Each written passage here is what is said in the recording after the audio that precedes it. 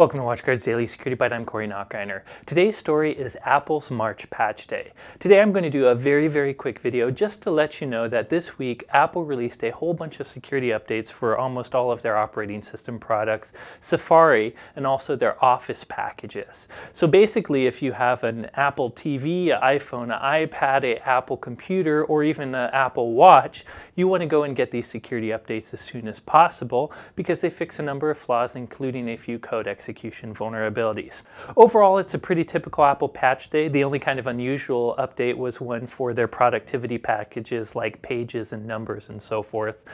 They do release updates for those packages, of course. They just don't seem to have updates as regularly as the OSs do. So if you are an Apple user, the easiest way to deal with patches is just to let the operating system download and install them automatically for you. While I have you, here's a quick unrelated update to a previous video. Last week I had a video where I talked about how the US Congress voted to remove a regulation that would have made ISPs inform users and get their consent before selling their information to advertisers.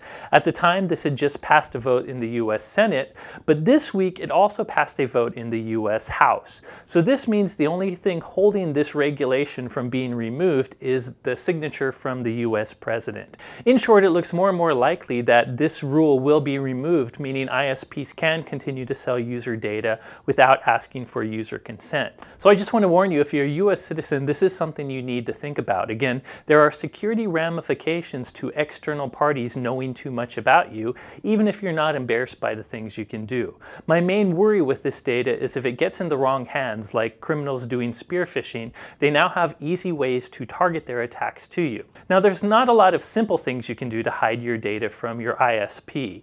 If you're a technical person, you can certainly use private VPNs. However, do know this isn't going to change the ethics of some ISPs. Some ISPs may still offer opt-out mechanisms. In short, if you're concerned about this, you should contact your ISP and see what kind of opt-out mechanisms are available today and might be available in the future as well. Anyway, if you're an Apple user, be sure to patch. That's it for today's story. Thank you for watching.